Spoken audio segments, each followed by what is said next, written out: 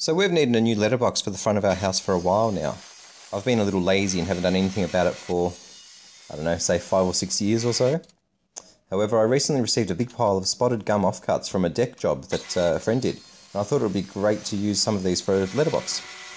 The design's my own, nothing groundbreaking, but I really like it. I think the end result really came out quite nice. The only problem is that it probably looks too new and too clean for the front of my house, so now I've probably got to go and clean up the front yard just to make sure everything sort of matches.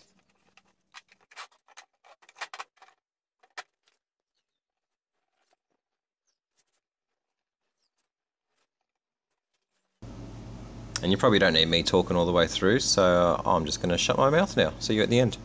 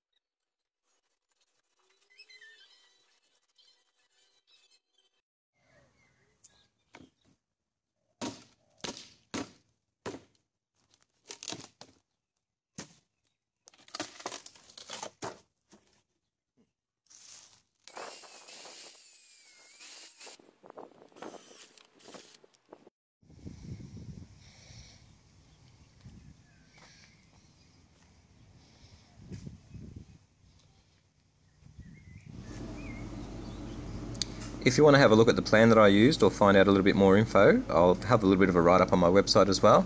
Just head to TheWoodfather.com and you'll be able to find a link from there, or check the description down below. Thanks for watching, and why not, while you're here, hit the subscribe button. There's plenty more woodworking content coming up soon. Cheers.